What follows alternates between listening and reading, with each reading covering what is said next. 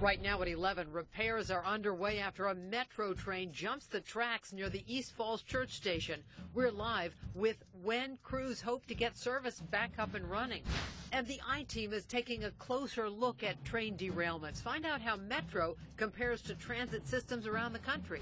And breaking right now, federal officials confirmed to NBC News the Hillary Clinton presidential campaign was hacked. News 4 at 11 starts now.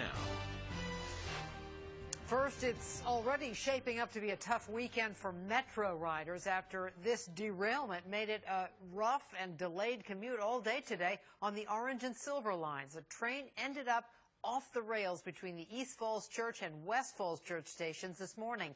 And as News 4's Shamari Stone reports now, the impact is going to have ripple effects well into Saturday. Shamari?